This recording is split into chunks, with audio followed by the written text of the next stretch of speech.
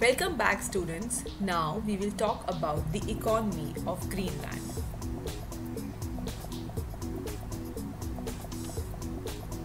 Let me tell you, Greenland has deposits of minerals like iron, aluminium, nickel, copper, uranium, and platinum. These are rare and expensive minerals which can be extracted in Greenland. Mining of ruby deposits began in 2007, and since then the mining is being continued. This is the major source of their economy. Agriculture is almost impossible and is practiced on less than 1% of the land.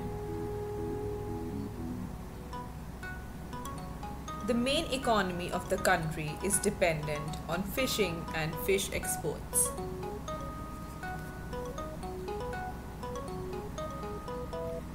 I hope you all understood.